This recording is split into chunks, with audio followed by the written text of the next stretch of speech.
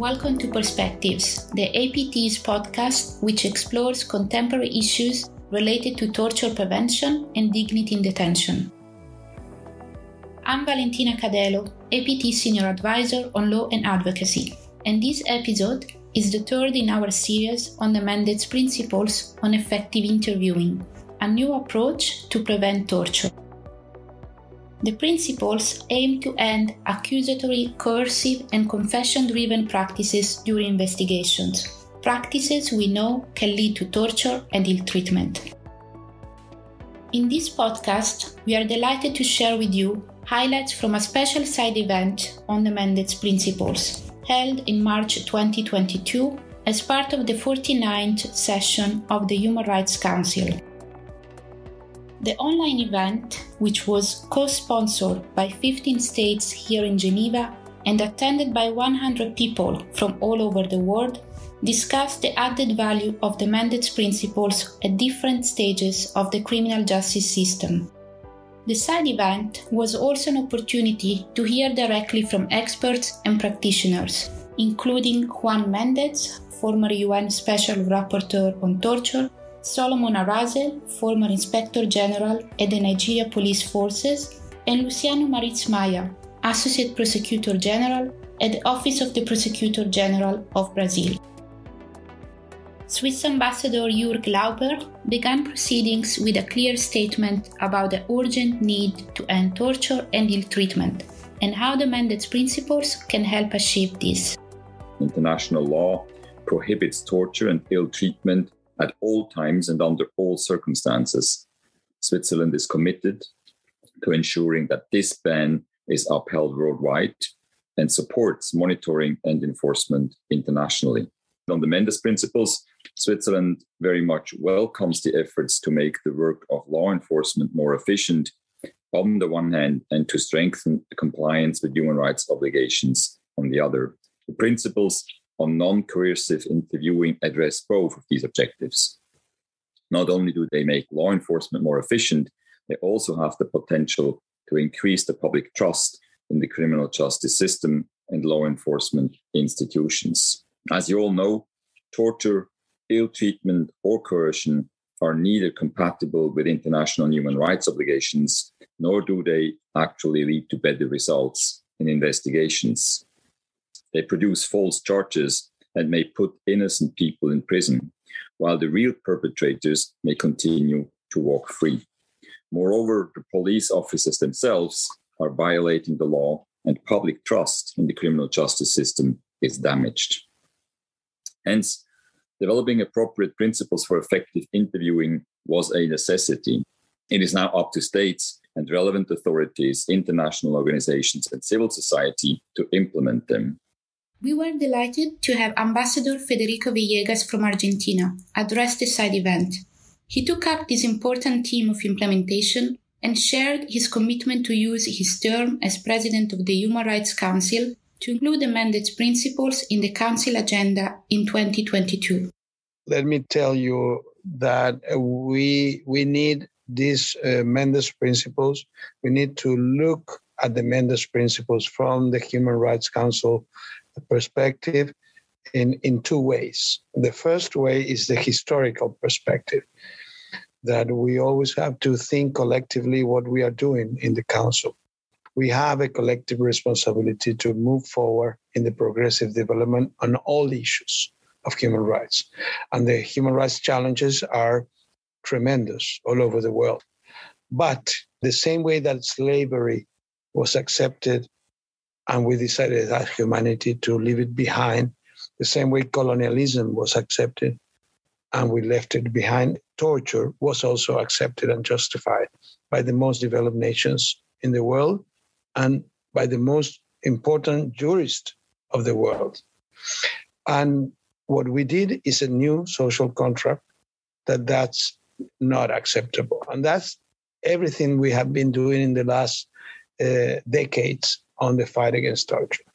And that is why the Méndez Principles puts us back into that collective responsibility of progressive development of human rights within the context of interrogation techniques, within the context of police and security officers addressing a certain interrogation and not falling into techniques that are clearly torture. Therefore, we think in the Council that it's necessary to address this collective responsibility, and you have my support as chair of the Council this year to put the Méndez Principles in the agenda in the different formats that we might have. And finally, I have a personal comment that I cannot finish without mentioning it. What can I tell you? I've known Juan Méndez, a dear Argentine that has gave such a tremendous legacy to human rights all over the world. And for me, it's almost science fiction for me to be chairing the Human Rights Council and having Juan Méndez here, that I've only known him for 25 years, and talking about the Méndez Principle. So I think we are in very good hands if we have progressive development of human rights in this fight against torture, with the Méndez Principles as a new frontier on this. Representing Costa Rica, Ambassador Sara Duncan Villarobos highlighted the multidisciplinary nature of the Méndez Principles, which integrate insights from psychology, investigations, human rights, and ethics. She also urged that the principles be implemented at the national level and that good practices be shared widely. This point on implementation and the crucial role of states in this process was reinforced by special guest speaker Juan Méndez, from whom the principles take their name. It was Professor Méndez himself who called for the development of principles on non-coercive interviewing during his time as Special Rapporteur on Torture, and then oversaw their drafting between 2017 and 2021. And we will have the opportunity to hear more from him in another episode of our podcast. Ultimately, responsibility for implementation of this methodology lies with the highest authorities in each state. Central to the realization of the principles is a strategy to generate broad support for their development, for their eventual endorsement and implementation. We feel it is important to obtain an official statement of adoption, endorsement, or other form of support from the international community as represented by the United Nations. Effective human rights compliant interrogation and interviewing methods that reject coercive, accusatory, and certainly abusive methodologies and promote the building of rapport in a systematic manner are necessary and they are achievable. It is clear that there is growing momentum globally to shift away from confession-driven interrogation techniques to non-coercive interviewing methodologies. Adoption and implementation of the principles will play a critical role in this transformation and will constitute a significant step towards the elimination of torture and ill treatment by authorities during interviews. This effort will require continued and robust support from the international community. With strong encouragement from the United Nations, the principles should then be incorporated into states' domestic laws, regulations, practices, and trainings. Ultimately, these principles will assist authorities around the world to improve the effectiveness and fairness of investigations.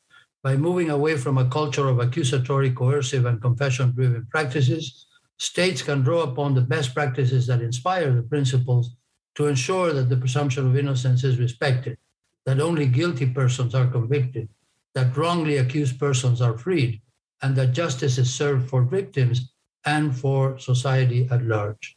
Speaking from Nigeria, former Inspector General of Police Solomon Arase told the side event that the benefits of the Méndez Principles cannot be overemphasized.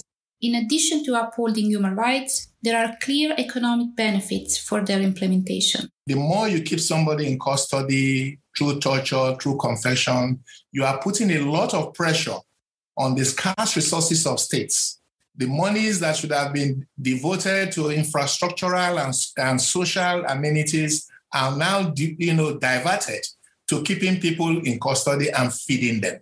So that is one area where I think these principles will be very, very beneficial to countries in this African sub-region.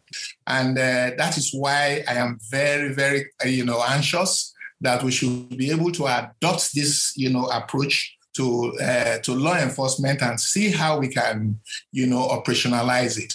One of the difficulties most people have said is that most law enforcement officers, not only in Africa, but globally, they always resist change.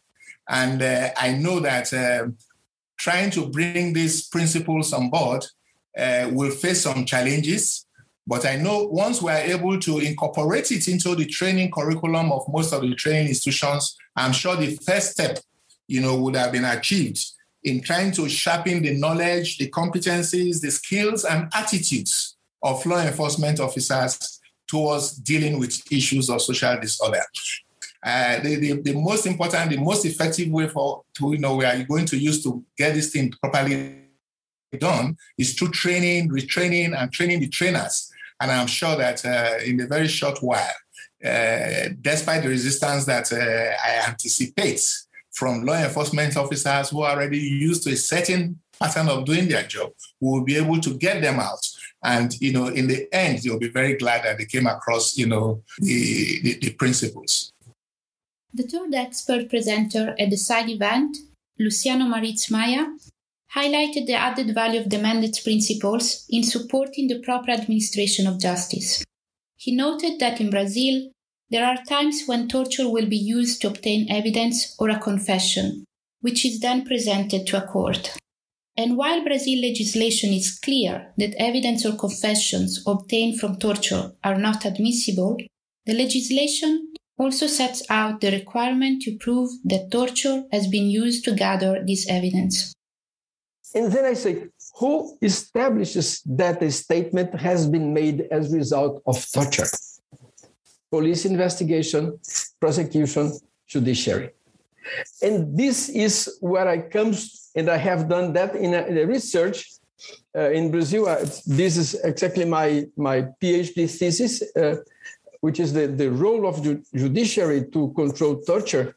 I've come to the conclusion that there are 4 U's, not for you, 4 letters U that characterizes torture. It is unseen, untold, uninvestigated, and unpunished. It's unseen because of the places where it takes. It's untold because it's not known by the outside world and no one inside comes to say.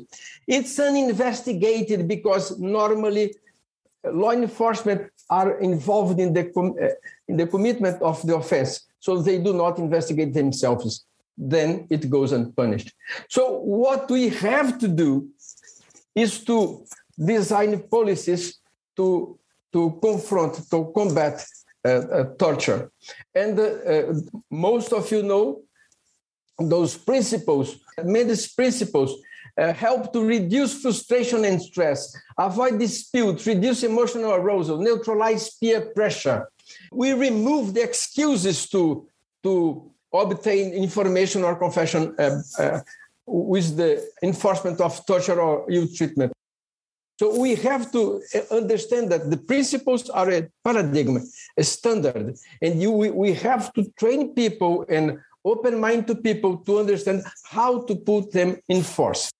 Following the presentations, participants were invited to present questions to our panel of experts. After 90 minutes of excellent discussion, Cynthia Tukifio, representative of Ghana, concluded the side event by reminding government officials of the added value of the Méndez Principles in supporting states meet the obligation under the UN Convention Against Torture, also known as UN-CAT. This side event has shown us why the recently launched Méndez Principles are a key instrument to advance human rights protection and strengthen the rule of law and the fair administration of justice, and more importantly, how they can assist our governments in moving away from confession-oriented interviewing techniques towards a reliable and accurate evidence-gathering methodology. As many of our governments present here today are parties to UNCUT, I would also like to remind you that two of UNCUT's key provisions are intrinsically linked with a successful implementation of the Méndez Principles, namely the obligation to provide training on the prohibition against torture for law enforcement and public officials involved in custody, interrogation, and treatment of arrested and detained persons, as well as a requirement to keep under systemic review interrogation rules, instructions, methods, and practices with a view of preventing torture and other ill treatment. This is why integrating the Méndez Principles in our domestic laws and regulations, policies, and practices can support and strengthen our domestic torture prevention and response efforts to allow for more effective UNCUT implementation. That was Cynthia Atukifio, representative of Ghana, one of the CTI core states. The side event was co-sponsored by the permanent missions of Argentina, Australia, Austria, Costa Rica, Luxembourg, Norway, Switzerland, Thailand, Uruguay, and CTI core states of Chile, Denmark, Fiji, Ghana, Indonesia, and Morocco. You can find out more about the Méndez Principles by visiting the website interviewingprinciples.com. We hope you enjoyed this episode of Perspectives.